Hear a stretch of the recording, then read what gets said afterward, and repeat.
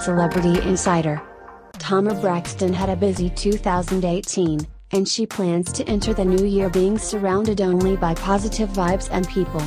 Here's the message that she has for NeNe fans, and we cannot help but wonder whether this has nothing to do with the latest feud between NeNe Leakes and Porsha Williams.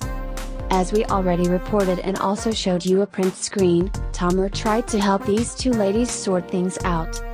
Tamar also hopped into the comments section, and she asked the ladies not to let social media or any reality shows ruin their friendship.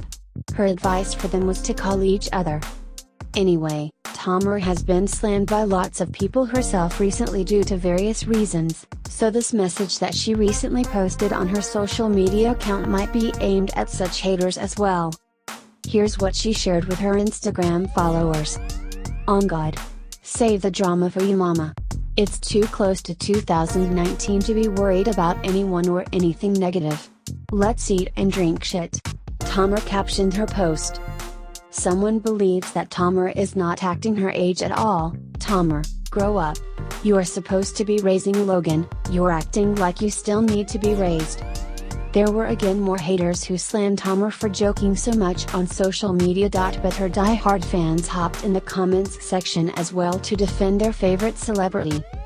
For instance, someone said this: why can't black women build each other up instead of tearing each other apart? What you're doing is not etiquette and out of control.